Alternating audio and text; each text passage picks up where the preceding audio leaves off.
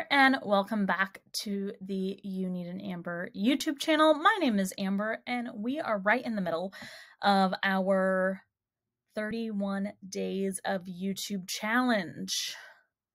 Every day, I'm posting every day on YouTube in the month of May.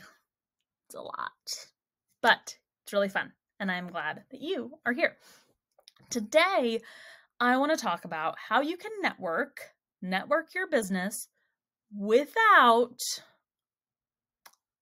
social media. Is it real? Is it a real thing? My hair dumb? Maybe. Yes, it is a real thing. You can absolutely grow your business, grow your network, make friends, make connections, business partners without social media. And I'm going to tell you how.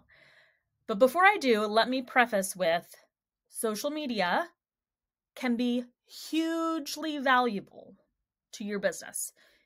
Hugely valuable. I do not want to underestimate social media. That's not the point of this video. But I know that not everyone is super comfortable on social media. Not everyone wants to spend the time getting into the Facebook groups, and I get that. So that's what this video is about.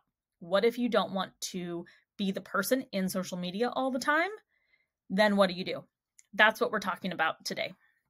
So these are the 3 ways that you can network without social media.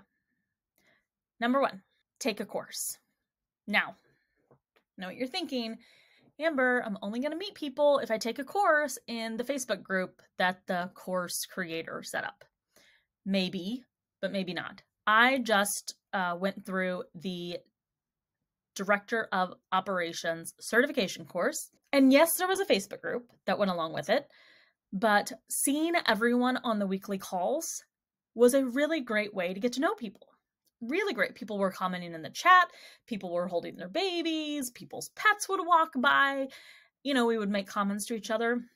We've started a Voxer group, right? There's tons of ways that we have connected that are not in the Facebook group, all from being in the same industry and taking the same course. So not only do you get to learn potentially a new skill or get better at something that you're already doing, but you can have a huge networking opportunity through courses. So highly recommend, if you are on the fence about taking a course that will improve your business, also think about the ways that you can network within that course to either find a client, find a partner, find a business bestie.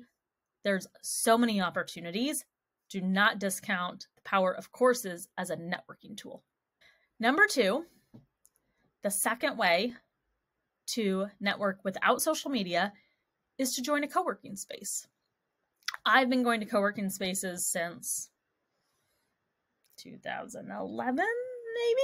For a long time. Co-working spaces have been a part of my life for a long time. I even worked at a co-working space for 3 years. So they have a really special place in my heart. But co-working is such a great place to network that does not involve social media because you're, like seeing people face to face, meeting some other humans. But co-working spaces are so great because you're probably going to be surrounded by people who are not in your industry at all. So when I go to my co-working space, I'm surrounded by website designers and marketing agencies and an independent bookstore and logo designers and coaches. I'm just trying to think of the Rolodex. There's so many people at the co-working space on a regular basis, at the co-working space for programming or events, at the co-working space for tours, at the co-working space for classes that they put on. So many people filter in and out of those spaces that you have the opportunity to network every time. So just think about the ways that co-working can benefit you. You get to get out of the house. You get to meet people. You have a professional office. You put on real clothes and act like you're, like a real adult. Co-working spaces are all of those things, but they're a huge networking opportunity that you really need to think about as a part of your business expenses and your business investment because it's not just a place to go work. It's not just an office. It's also a huge networking opportunity. The third way to network without social media is to go to an in-person event. Now you're thinking, Amber, I haven't put on real pants in 2 years. And I get it. I really get it. I went to my first in-person event in March 2022, I think. And it was so bucket filling for me. It just now I'm an extrovert, but it just felt so good to be out in the world with other people and other business owners and other people who care about their community. It was really wonderful. And I highly recommend, if you feel safe to go back to in-person events, to really consider spending the time to attend some events, because you'll meet new people, you'll get out of the house, you'll get to put on all of the cute clothes that you own that you never get to wear. But you'll also meet people.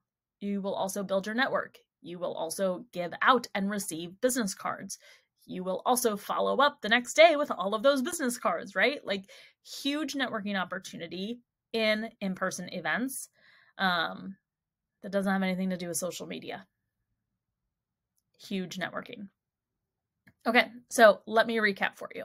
3 ways to network outside of social media are by taking a course, joining a co-working space, or even attending events at a co-working space, and then going to in-person events. You can absolutely network in a way that works for you.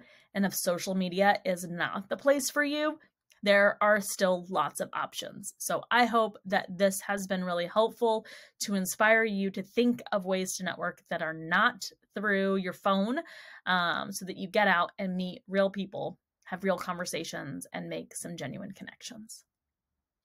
Thank you so much for stopping by my YouTube channel today. Would you go ahead and hit that red subscribe button?